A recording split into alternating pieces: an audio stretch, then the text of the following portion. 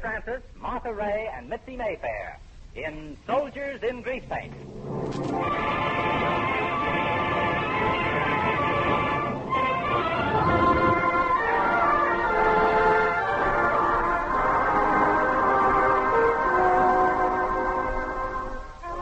Good evening, ladies and gentlemen. This is the Cavalcade of America, sponsored by the DuPont Company. Tonight, Cavalcade presents Soldiers in Greasepaint, starring Kay Francis, Martha Ray, and Mitzi Mayfair. These stars, together with Carol Landis, recently returned from a tour of the battlefronts of Europe and Africa under the auspices of the USO Camp Shows. They were the first to bring live entertainment into an actual theater of war. Our program tonight is not a play. It is a radio dramatization by George Corey, depicting some of the highlights of one of the most unusual theatrical tours in the history of show business. Ladies and gentlemen, the narrator of tonight's Cavalcade, the popular screen actress and captain of our Soldiers in Greasepaint, Kay Francis.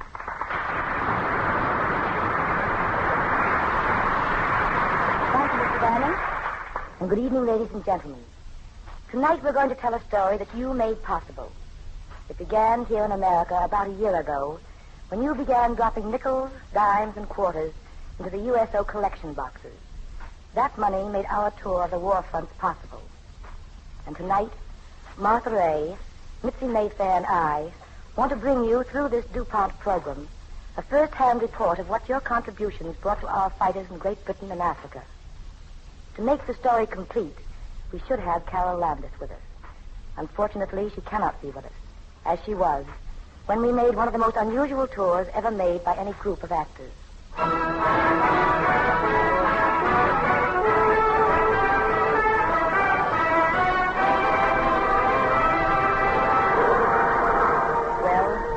We crossed the Atlantic by plane. Well, I can't tell you just how we went, but we were in that plane for 5 days and 5 nights. And when we got there, we had to come down through one of those famous London fogs, the worst they'd had in 50 years. And somehow we found our way through the blackout to the hotel. And Bob, our unit manager, got us up to our room. Right this way, son. Thanks.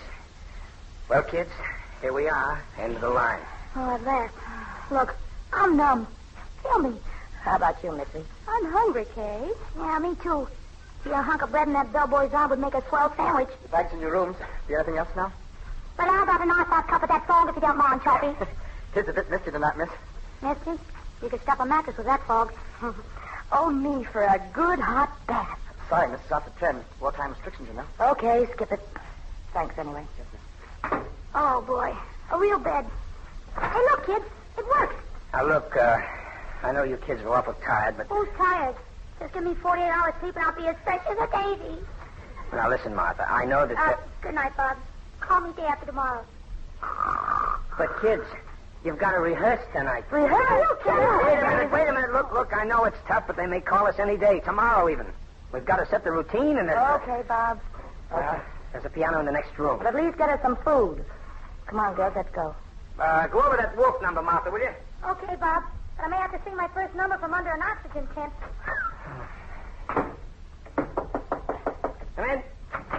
Well, hello, Charlie. Bob, it's not true, is it? If it is, you got to be responsible. Now, sit down and talk sense, Charlie. What's wrong? What's the matter with those people in New York? Sending Francis, Ray, and Mayfair over here as an act. Oh, no, wait a minute. Take it easy, You Charlie. don't understand, Bob. They're going to be working in front of soldiers. Guys that are lonely, homesick, hungry for entertainment. And what do you send them? A dramatic star, a Heidman, a Hofer? Now, wait a minute. Don't worry, Charlie. You'll have entertainment. Entertainment. Can they sing? Well, can they dance? Why, Is the material any good? Well, it's Have you got an act? Yeah, sure, Charlie. I think it's... Oh, you think? Fine. That's just dandy. Because you're due to put on a performance tomorrow night for the 93rd Bomber Squad. Huh? Good night.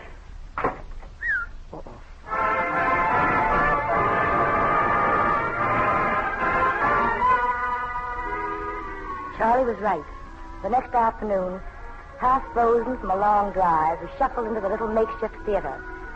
It was a tin Nissen hut, a long sausage-like affair that had once been a mess hall. A curtain was drawn across one end, and we could hear the excited voices of the friars from the other side of it as we ran over our lines and put on our makeup. Now, you almost ready, Kay? Just about, Bob.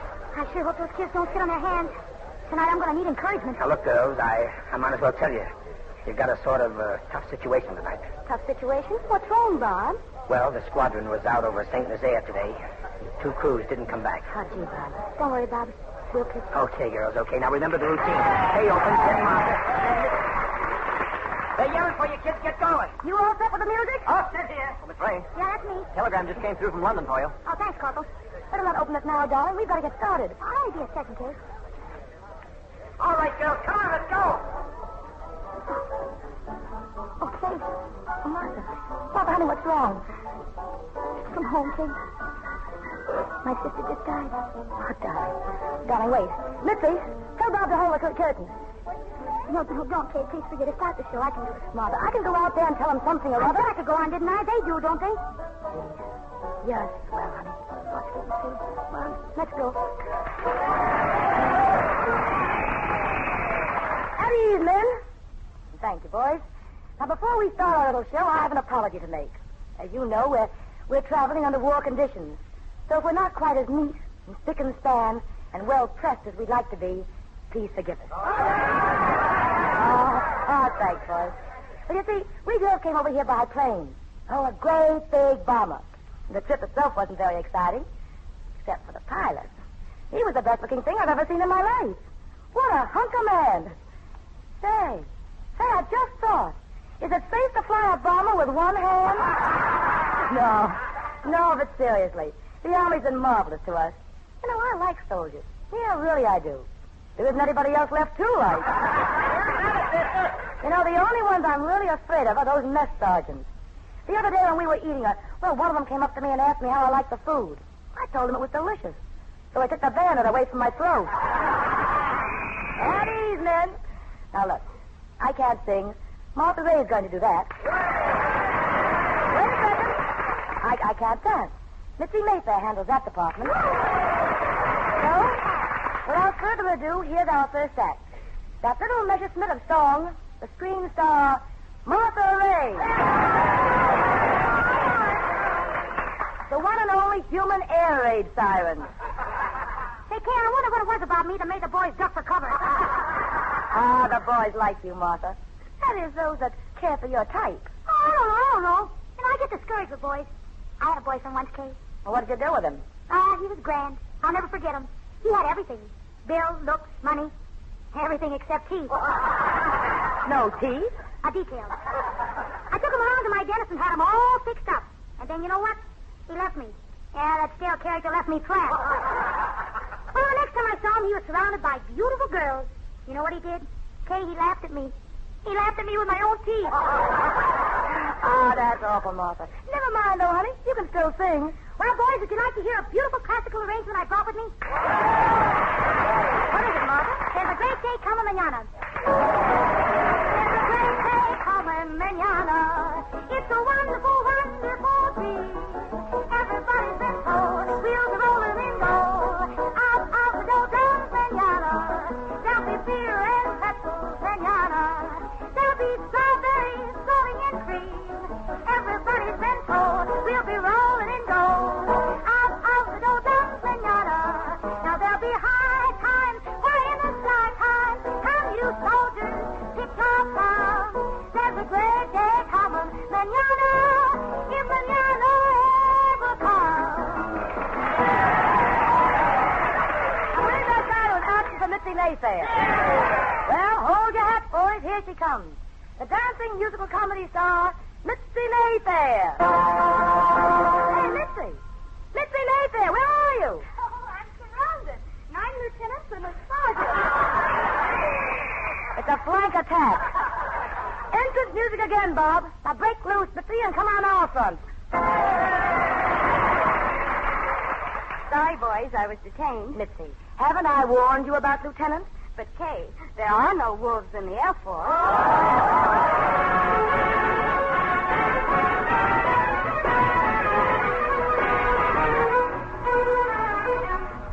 The first performance for the boys of the Army Air Corps was the greatest thrill any of us had ever had.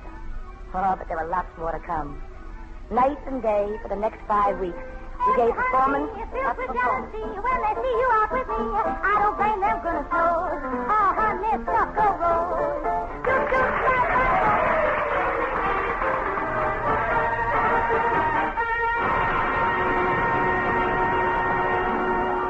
We gave anywhere from 2 to 5 shows a day at Army posts, Navy stations, air bases, hospitals.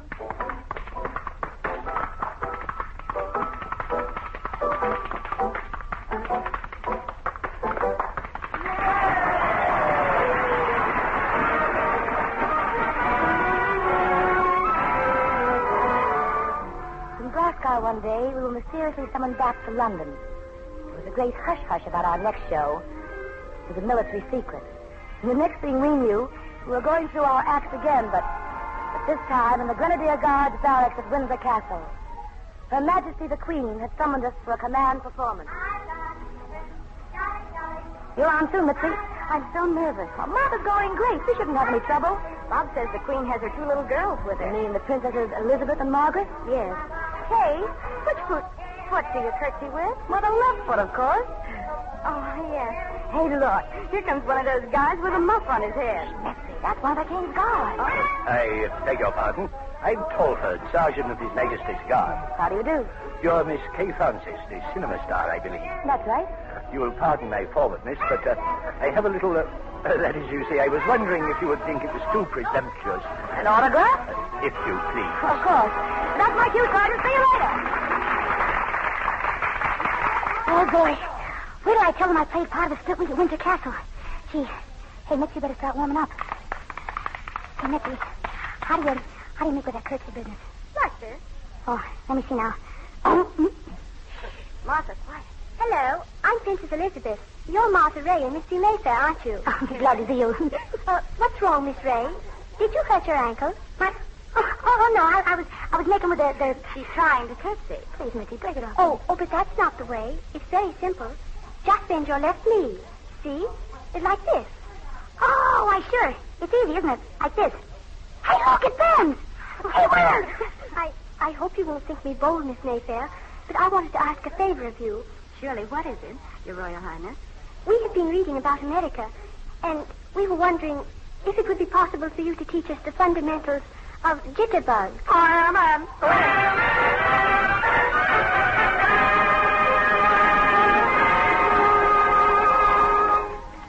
You are listening to Kay Francis, Martha Ray, and Mitzi Mayfair in Soldiers in Greasepaint on the Cavalcade of America, sponsored by DuPont. Tonight, these soldiers in Greasepaint are reporting their first-hand experiences to you, the American people, whose generous contributions to the USO made possible their now famous trip to the fighting front. As our story continues, Kay Francis and Mitzi Mayfair are seriously ill from overwork and exposure. Martha Ray comes to visit them in the hospital. Well, how do you feel, kids? Well, I'm fine, but Mitzi's not so good. Well, Kay, I got some pretty terrible news for you. Are we supposed to be leaving? Mm-hmm. That's it. The plane's leaving for Africa tonight. Gee, I hate to think of going without you, kid. Don't you worry, baby. You're not. What'll I ring for the nurse? But you two are sick. You can't do that, Kay. Did you ring, Miss Francis? Yes. Will you please get the doctor in here right away? Yes, Miss Francis. Now, listen, Kay. We're going to Africa. But, Kay, you can't. You might get pneumonia. Now, look, Martha. Mitzi and I are going with you tonight. Right, Mitzi? You bet we are, Kay. Kay, at least wait until it's... Morning, Miss Francis. How are you, Miss Mayfair? Hello, Colonel. You, sent for me? Colonel, Mitzi and I have to leave here this afternoon. Oh, that's impossible, Miss Francis. It's imperative that you two girls remain in bed at least another week. But the troops leaving tonight. Oh, I can't help that. You're in the hands of the Army now. We say you stay. We're not staying. Miss Francis, Miss Mayfair's a very sick girl. She's running a fever. But, Doctor, I feel fine. No, Doctor. We've learned a lot about what an army's like since we've been over here. We're not the only ones who've ever been sick. We've seen boys who were sick in lots of ways. Homesick and miserable with it. And yet their only thought was to get into action. Why, we've seen kids come back from a dog fight where they'd just watched their best friend killed. Take off again an hour later without a murmur. We've seen boys in this very hospital. So weak they could hardly stand up. And begging to be allowed to get back to their outfits at the front. Or maybe you think of us just as a bunch of glamour girls. But we like to think that we're troopers, too. With a job to do. Right now, our job's in Africa. I think I see what you mean, Miss Francis. I guess we can arrange it. Good luck, and God bless you all.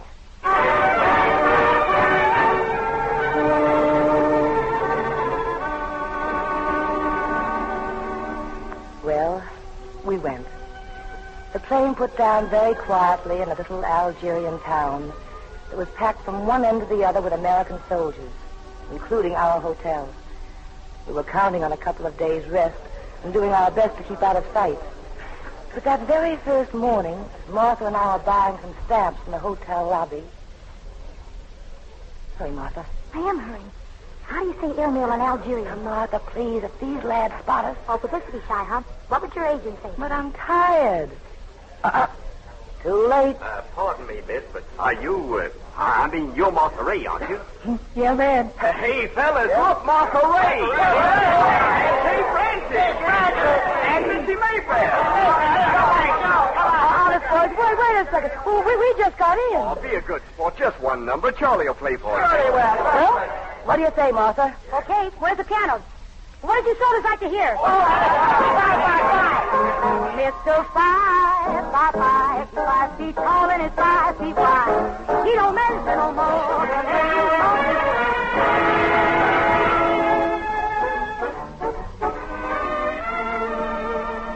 Well, they packed the little hotel lobby, coming in from the street to hear Martha sing. In the meantime, Mitzi had just gotten some mail. She was standing alongside of me reading a letter, and as she looked up, there was a big paratrooper staring down at her. So you got a letter? Yes, a letter from home. Home, huh? Mm-hmm. That's swell. Letter can mean a lot out here. I mean, when you're this far from home, can't it? Boy, and how? You know, sometimes some of the fellows don't get a letter for months. If a ship gets sunk or something. I know. Miss Mayfair, this may sound kind of funny to you, but... But what? Well, is there anything private in that letter of yours? Why, no, I don't think so. Well, then, would you let me read it when you're through? Sure you can, soldier. And then another day, another little guy in a dirty leather jacket, a flyer, stepped up to Martha Ray. Could I talk to you a minute, Miss Ray? Sure. What's your name? Benton, Joe Benton. Now, I'm from Traverse City. You ever been there? No. I guess that's one I missed. My dad's got a little farm right outside the city. It's a nice place. Mm-hmm. You're a pilot, aren't you? Yes, ma'am. Fighter squadron. I was wondering if you'd do me a favor, please. Would you mind accepting these wings of mine? Well, really, Joe, that's swell of you, but... Well, don't you think you ought to give them to your girl? I haven't got a girl. Oh. And, well, it'd sure be nice when I'm up there all alone to kind of think I had one. You see? Sure. Of course I do. Thanks a lot, Joe. And now, well, I sort of want to give you something, too. Me? Gee, you kissed me.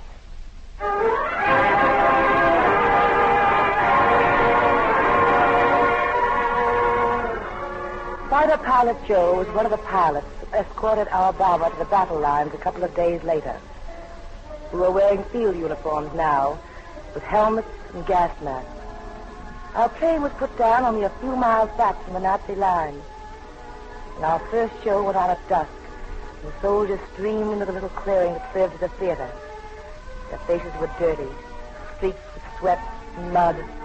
Many of them had been in battle that very day. And we could see men with bandages on their heads and on their arms. That didn't seem to make any difference. So Martha opened the show with a song, and... Mama, don't want to make rhythm, just want to make music. I want... There, Ray. That's it. Jerry coming over again. All right, men. Proceed quietly. Go to your proper stations. Sergeant, take the ladies to number 1 dugout. Yes, sir. If you'll just follow me. Well, it's the first time I've had them throw bombs at me for my singing. Right down these steps, quick. Watch that flashlight, Bill. Oh, sorry, sir. Now, just make yourselves as comfortable as you can. Are they after your headquarters here? That's about it. This is their 5th try today. You all right, Mitzi? Sure, I'm fine. A little scared. You know, we took this shelter away from the Nazis only 3 days ago. What's that? Well, that's our fighters going after them. They'll be gone soon. Our fighting? Did they all go up? Oh, we're throwing everything we've got at them. Why? Oh, I'm sorry. I didn't notice the wings. What's his name? Joe. You know him long? No, not very. Seems long, though. Ouch! That one was closed. Well, I hope your Joe has acquired a second of an edge. You think it'll last much longer? Well, you never can tell.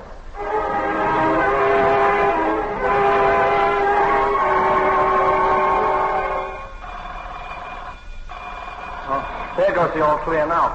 What about the show? You feel up to it? Well, why not? Open the door there, Bud. We want Mitzi. Coming out. That much down here, we got 3 of their hankles. What about us? 2 of our players. Oh. Do you know who they were? Not yet. Think they'll attack again? Not for a while, anyway. Well, what's the matter, Martha? You look like you've seen a ghost. It's all over. I'm afraid. Hello, Miss Ray. Joe! Oh, Joe. Gosh, I'm glad to see you.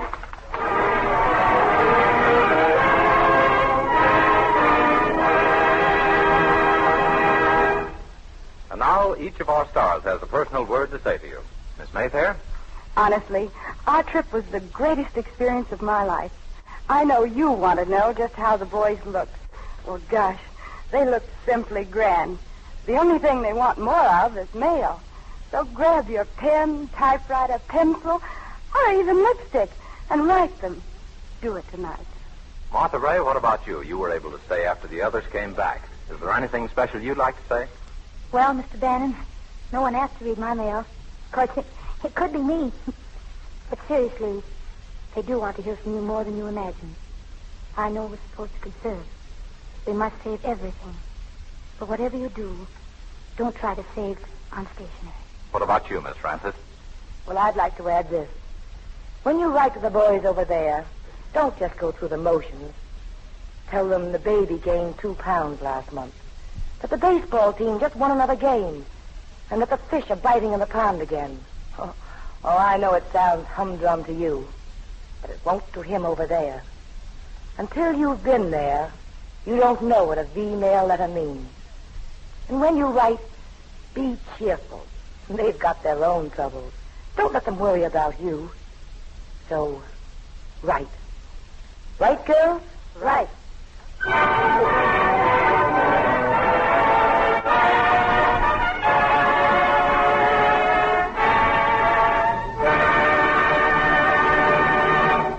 And here is Gain Whitman with the story of one of the most important chemicals being used in the war, methanol. What is methanol? Well, the Zero antifreeze you drained out of the radiator of your car this spring and carefully put away for use next fall is based on methanol. But methanol in wartime does a lot more than keep the water in your car or in a Jeep's radiator from rusting and freezing. For instance, it's of great importance in the manufacture of plastics. The United States was just getting into its stride in the use of plastics when the war started. Now, in war, plastics research has been intensified. Hundreds of vital new jobs for plastics have been found, and the Army and Navy are using them by the carload. Several kinds of plastic are made with formaldehyde, of both the urea and phenol types. And formaldehyde is made from methanol. Without the chemical industry's development of synthetic methanol in large quantities during the past 10 years, we just wouldn't have these formaldehyde plastics today in the enormous quantities so vitally needed. Gears and bearings for machinery, certain types of soldiers' helmets, mechanical and electrical parts for planes, tanks, trucks, and ships. All of these and many more things beside are made of tough formaldehyde plastics. And that's only the beginning of the story. Methanol is a chemical intermediate in the manufacture of many dyes. In the last war, America had to import dyes for soldiers and sailors' uniforms. Now we make them ourselves.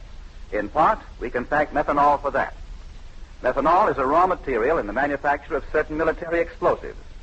Methanol is a raw material again in the manufacture of lucite, methyl methacrylate resin, the crystal clear plastic demanded for noses and transparent enclosures of thousands of bombing planes. Methanol is used in making both urea and phenyl formaldehyde adhesives for plywoods that relieve critical metal shortages and are splendid structural materials in their own right, stronger pound for pound than many steels. Methanol is used in connection with the manufacture of photographic film for aerial photography and in the making of lacquers, leather cloths, insecticides. Because it's some quirk of the human mind, It's difficult for anyone to think of a liquid as a weapon. But here is a case in which a colorless, undramatic liquid pouring out of plants operated by the American chemical industry is a weapon in every sense of the word. Every bit as much a weapon as the newest fighting plane, the latest model tank in North Africa. As a weapon, methanol is now serving the nation. This is the wartime task assigned to one of DuPont's peacetime better things for better living through chemistry. Before we tell you about next week's Cavalcade, we want you to hear an important announcement from our government. An announcement that Miss Kay Francis will give. In order to provide our men overseas with proper nursing service, we must have 65,000 more student nurses in this country to release overseas nurses. Any other woman over 17 or 18 to 35 in good health and with a high school education is qualified. The need is urgent, tremendously urgent. If you are qualified, act at once by writing to Student Nurses, Box 88, New York City, or to your local nurses organization.